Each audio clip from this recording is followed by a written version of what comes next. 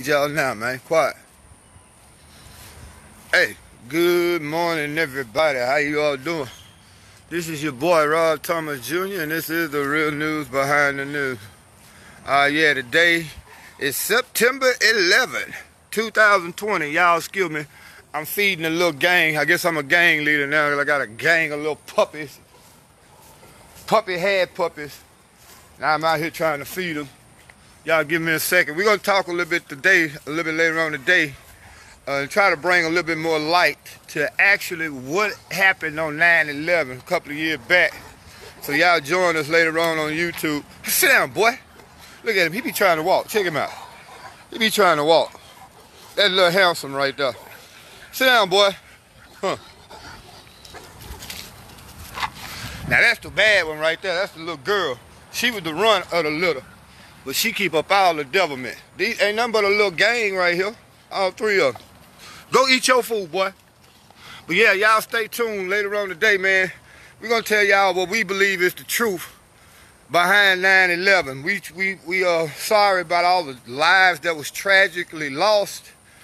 But we can't blame, hold on, let me keep this real.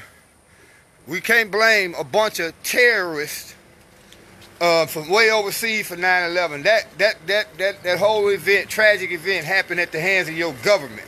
Believe it or not, a lot of people don't want to believe that, but the truth is your government set that up, bruh. And they used it as a means to go and invade Afghanistan for the opium and a pipeline, and to take out Saddam Hussein, who was finna take his oil off the petrodollar. That's the truth. No matter whether you want to hear it or not, that is the truth.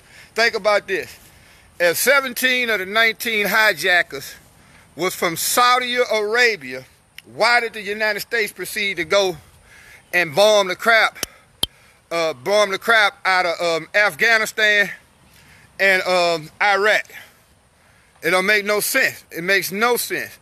And yet still, nothing has been done to Saudi Arabia, again, with 17 of the 19 hijackers. Boy, you done finished that bowl already? You're not getting nothing else this morning, big hit. I'm gonna put you some water in. But this is my little gang. Y'all stay tuned. Again, we're gonna go hard in the paint and bring you the facts as best we can to put together the puzzle. Like I say, you'll never see the bigger picture, man, looking at one piece of the puzzle. So we're going to be talking about that. Y'all join us on YouTube today at 6 o'clock.